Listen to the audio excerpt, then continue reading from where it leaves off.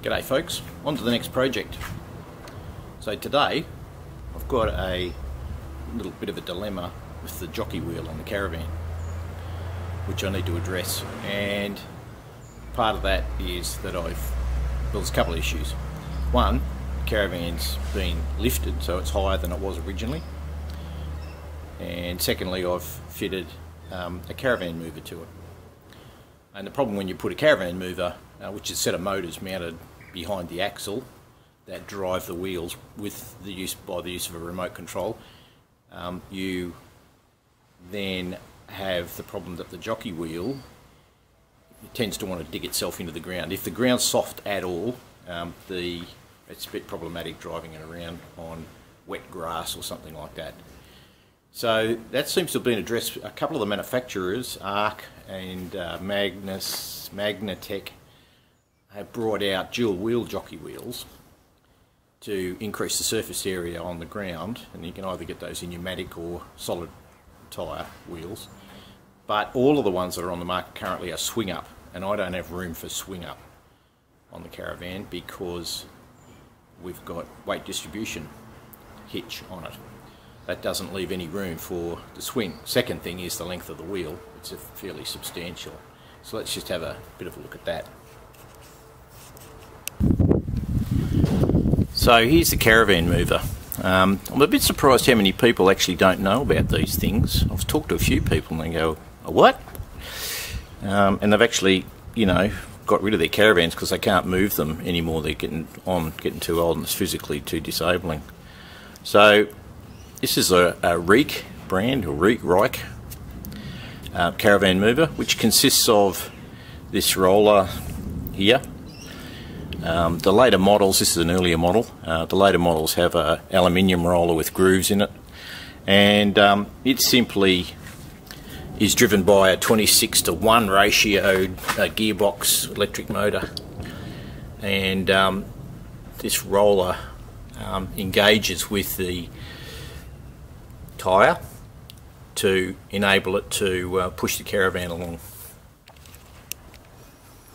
So how does that work, you say? Well, let's have a look.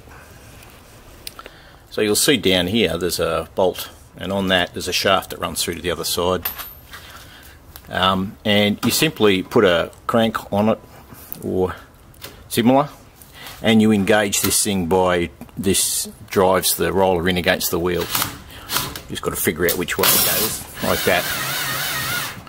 And as you can see here, the wheel moves in. The roller moves in. And that's it, it's engaged. Now that's driven in the roller on both sides, not just one side. And it's now ready to move that. So this, I'll just check this. So it's right on it. And then with the use of this remote control, which is start up, you can drive the Caravan forward, and you'll see you've got left, right, you can turn it in its own length, etc. I'm not going to push it because I've got it sitting on the jack, but basically only stays on for 10 seconds. That's it there, you can see it moving.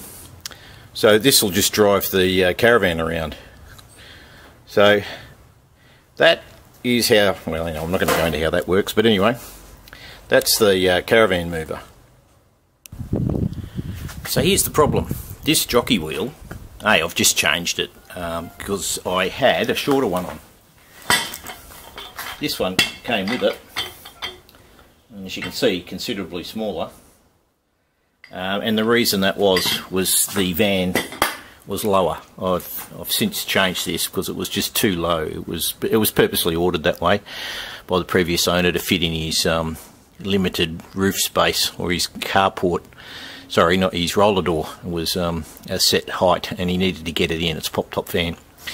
But anyway, I've picked up this longer jockey wheel because part of the problem with this was when I wound it, this handle would catch on the front here. When because the van was now higher, the wheel had to be further down in the clamp because we've gained about 100 millimeters. or a bit over 140 millimeters, so the wheel sat a lot lower and that would clang on top of that handle. So that's one thing. The addition of the electric motors is the second problem, because when you're driving the van around using the motors, you're using this as the steering wheel now at the front, where when you're towing with a vehicle, this is your vehicle's doing all the steering. This isn't engaged at all. You don't have a jockey wheel on it. So now you're relying on this jockey wheel. It takes the full weight of the front of the van, and it's got to turn. And so that's fine on a hard surface. I had to put a bigger clamp on it because the existing clamp was inadequate, which was this thing. Absolutely hopeless clamp. This thing just moved all over the place in it. It would sit at about 15 degrees off vertical, and it would shift around as you moved around. Quite a bit of stress goes onto that front wheel. So I picked this one up. I've still got my old wheel here, my old jockey wheel stem.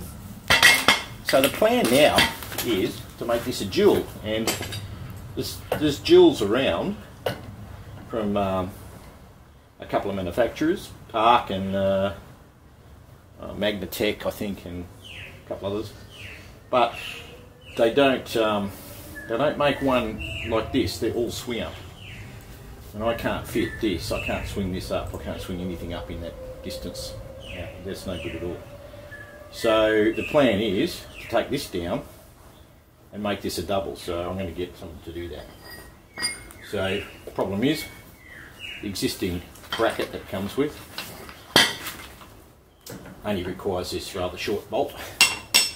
Anyway, I've addressed that this morning. I went around the nut and bolt suppliers and I found a correct size one that will go through both of these. Not sure how this is going to go together yet, because I've got to take this down to my friend who will fabricate something for me. So the plan is to, based on what I've seen on the net, cut this off here. Don't know, we might cut this off here yet. But anyway, cut this off here, and out of these two we fabricate a double bracket. So maybe that plate will be welded on. We weld these two together because this is an Elco and this is Magnatech, so they're different, aren't they? Of course, yes, of course. Wheels are the same, pretty much. Might be a slight difference, but that actually could work in my favour if the wheels aren't exactly the same, because I only really want this to be on two wheels when it's on dirt, to give me the additional surface area. And when you're on concrete, it's actually better on a single wheel. So I'm not too worried about there being a slight diameter difference, which there may be. It doesn't look like it. They look pretty identical. This one's a bit more worn, that's all. So that's the plan. So we'll see how this ends up. This is a much better wheel than this small Magnatech was doing with this, and it should never have had a standard clamp. I suggest that that is totally inadequate for a caravan, given that you have significant haul loads, you know, 150 kilos or more. This thing here is totally inadequate. Not the wheel, the clamp. That clamp is useless because it does not a snug fit around that. This one's much better. There's still a bit of slop in it, but it's and it's important because it does get those stresses.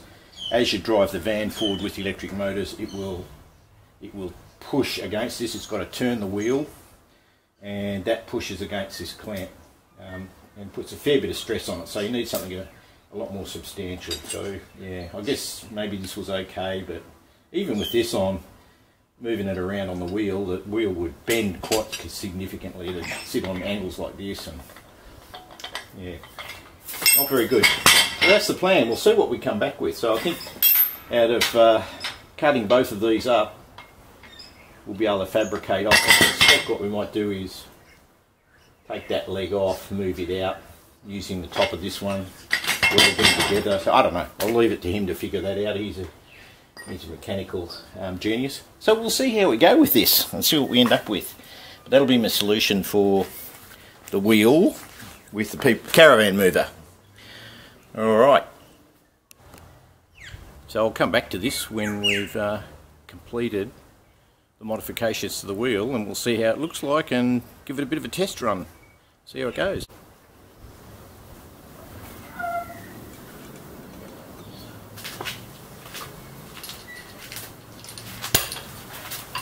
Alrighty, here it is. 2 wheels in one. So, guess you remember what that looks like since you've been watching it. So you can see what he's done here is he's actually cut both of the sides off. Hang on, I'll get the other one.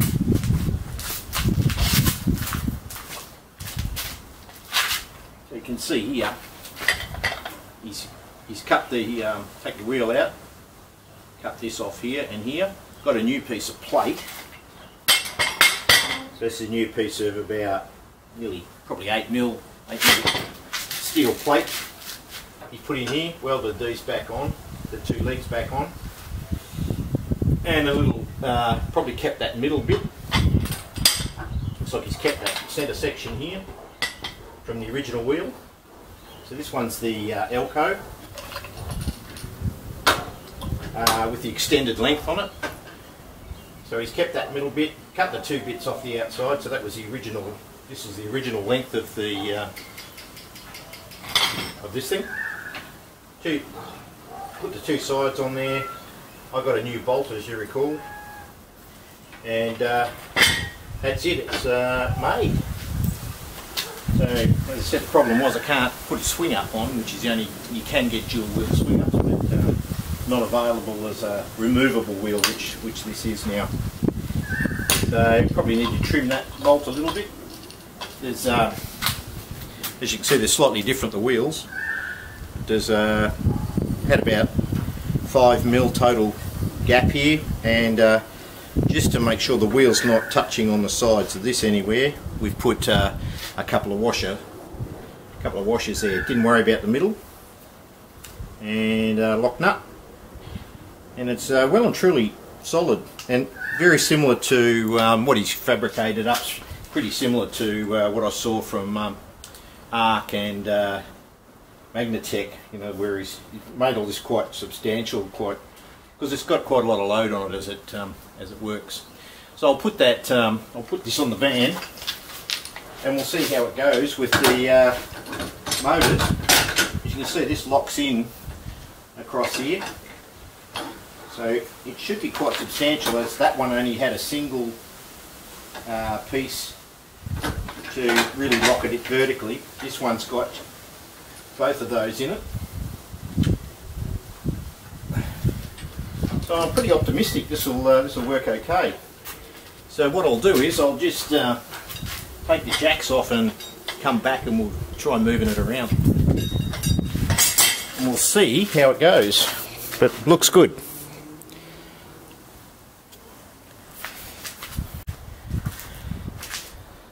Alrighty, there we go. Wheels on, jacks are off. We're ready to give it a bit of a run. So using our remote control here,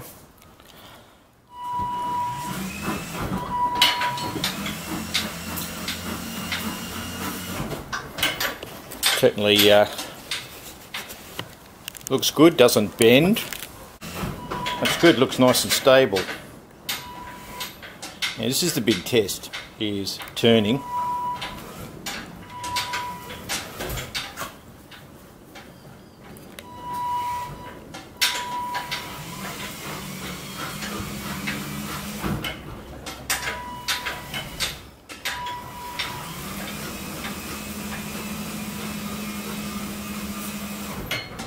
Yep, looks good. That looks very good. So as you can see, the jockey wheel's not bending now.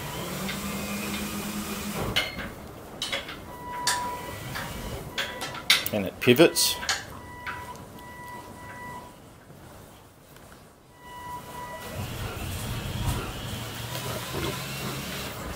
So it turns around on concrete. I guess that's to be expected.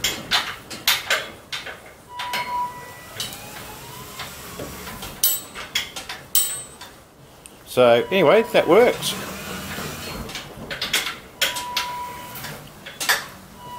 think I'm pretty happy with that.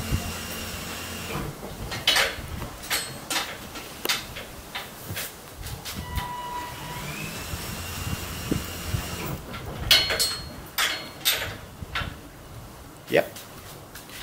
Yeah, I reckon that's good. This is always the big problem here when you reverse direction. This is when it puts all the stress on the wheel. Because it's got a swivel and you've got the whole weight of the Caravan pushing against that wheel.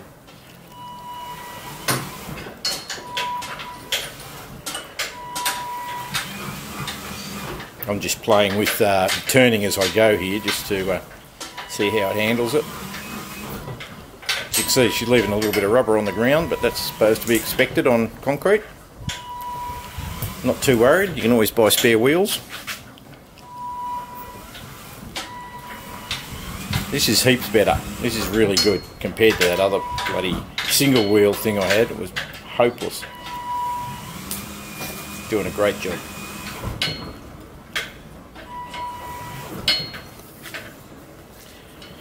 So there we go.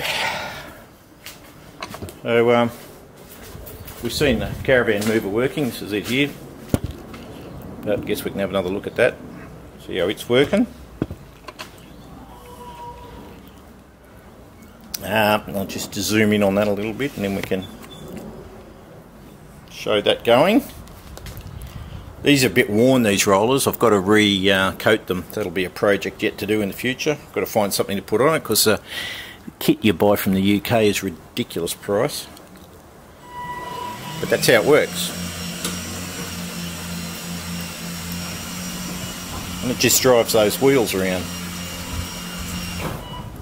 So, yeah, pretty simple. Pretty simple how it works. Well, that's good. I reckon that's pretty much nailed it. Very happy with all of that. I'm very happy with my wheel. I think that's good.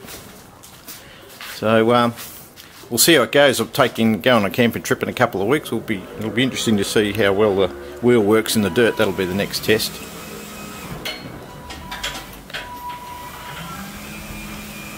But it really makes moving the van around a piece of cake. These Caravan movers, they're the best thing ever. And you probably can't see it, but I've got this in my driveway front first, which makes it extremely difficult to steal, and very difficult to do that without a Caravan mover. But and then the cars are behind it, but very difficult to steal the bloody Caravan with it the way it is. So yeah, there we go. One new Jockey wheel. Alright, thanks for watching. Don't forget to like and subscribe if you're enjoying the stuff I'm doing. Don't know what's up next. I'm sure something will occur to me. So there you go, the dual wheel, modified, non-swing up, Elco Jockey wheel. Well, combination Elco. But anyway, the wheels are the same size, Magnatech and Elco obviously, because that's what those two are, but the brackets are slightly different. So yep, there we go. Good stuff. Thanks for watching. Quick summary on this project, just to cover off all those things. I had to get a new Jockey wheel because the existing one was too short and it was hitting the toe ball as I adjusted it. I had to get a better clamp because the standard clamp's really designed for just a little box trailer, not for a Caravan, so I don't even know why that was on it in the first place. It was totally inadequate, but maybe, yeah, I don't know, shouldn't have been on it. So my choices were to try and get a dual wheel because from, you know, obviously the greater the contact area on the ground, the less likely it is for that Jockey wheel to dig in, which the Caravan mover pushes the wheel into the dirt, particularly when it's trying to turn it. It's a real issue. But if that ground's sandy or slightly damp, it will just bury itself. That's always going to be a problem when, as you saw, when it turns on concrete, it's okay, it's solid. You really have to have the wheel, help the wheel a little bit when you're turning, or turn gradually in dirt. But it's solid dirt.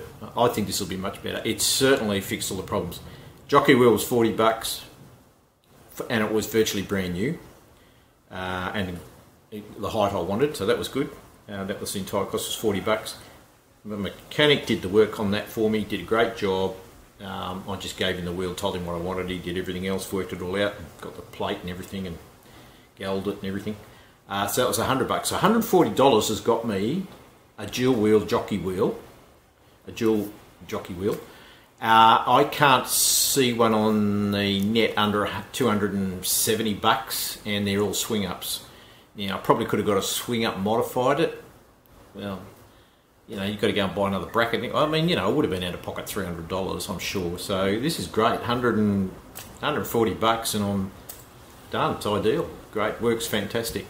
So that was just a quick summary. That's what the costs were, and you know, there's plenty of these jockey wheels around. So anyone else is contemplating doing it, I suggest you do it that way. That's just easy, works. And you can't get that if you've got weight distribution hitch. You've got the same problem I've got, I guess. Alrighty, that's it. See ya.